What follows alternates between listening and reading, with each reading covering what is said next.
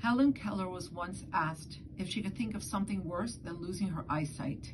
Yes, she immediately replied, losing my vision.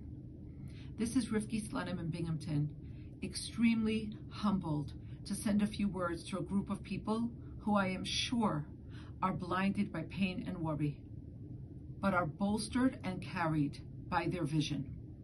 I remember this like it was today, when on the morning of my wedding, my Zayda, my grandfather, Olav Hashalom, called me into his office and he said, "The world thinks that you get married because you are in love, because you want a good life.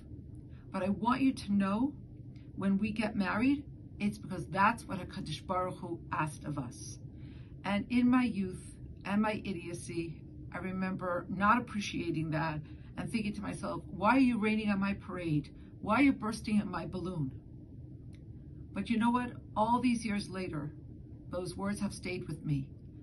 And throughout the decades, I have understood successively, more deeply, what he was conveying. Because for us, marriage is much more than just a lifestyle choice. It is a mitzvah. The same is true of having children. The same is true for how we raise our children. It's all about something so much larger than ourselves.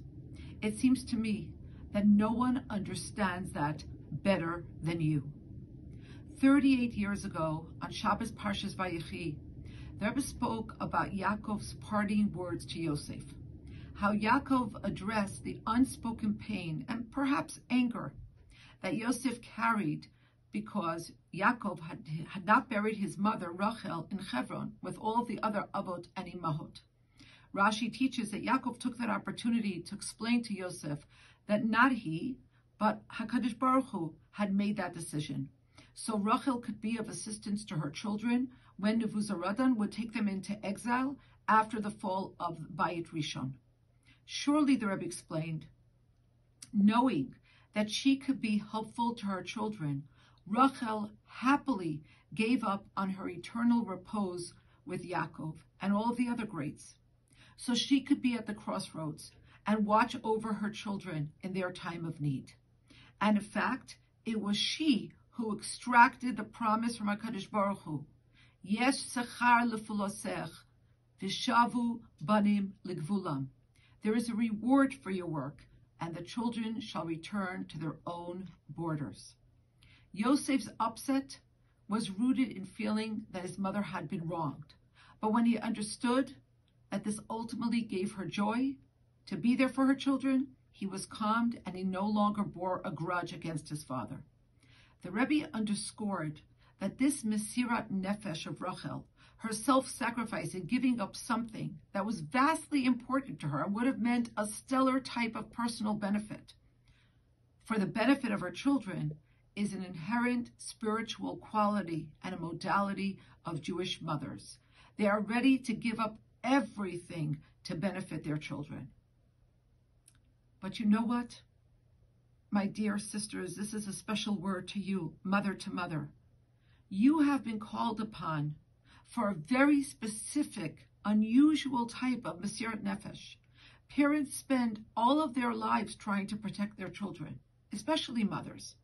And here you are supporting your children as they go into the line of fire to protect Hashem's children, the children of Rachel Imenu.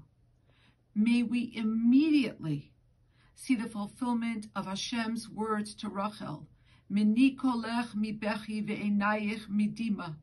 Restrain your eyes from weeping and your eyes from tears. For please God, there will no longer be a reason to cry very soon. Amen. A personal vignette. My husband and I have the great zechut of directing the Rohr Chabad Center for Jewish Student Life at Binghamton University.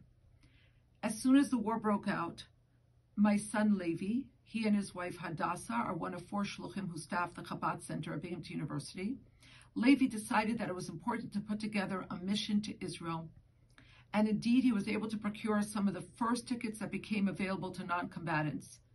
And together with our son Mendel, led a group of Binghamton students, alumni, and parents on this solidarity mission. A very dear friend of mine penned a scathing letter to my husband and myself indicting us for putting not only our biological children, but members of our extended community in harm's way. I argued back that if our brothers and sisters in Israel had to live in danger, we could not just stand by. I also shared my heartfelt belief that our days on this earth are allotted by God before our birth, and while we have a responsibility to do all that we can not to put ourselves in clear and obvious danger, we are ultimately not in control of our lives. She remained unconvinced. Sure enough, just a few hours after the group returned safely, Baruch Hashem, to the United States, my daughter-in-law, after a hurried hello and welcome back to her husband, put their girls in her car and went to New Jersey for a simcha. On her return, on the I-81, a deer came out of nowhere, charged and totaled her car. With Hashem's grace, with revealed miracles, and only in that fashion did they emerge from the car unscathed. Ultimately, we have no control. We are all, each one of us, no matter who we are and where we are, in Hashem's hands at every moment. But we do have control over one thing. We can choose to live a life in service of something larger than ourselves, to try as hard as we can to fulfill our life's mission and encourage our children to fulfill theirs. And that is what you are doing in an unparalleled manner. Even if and when our enemies blind us, like they most definitely did on October 7th, they can never, ever yank away our vision. In an attached clip to this one, I want you to listen to what the Rebbe of Lubavitch had to say about the singular contribution of the IDF, of your children, of your spouses, of your parents serving in the IDF. All I could say is, Ashreichem, Kol Tov, and Besura Tovot.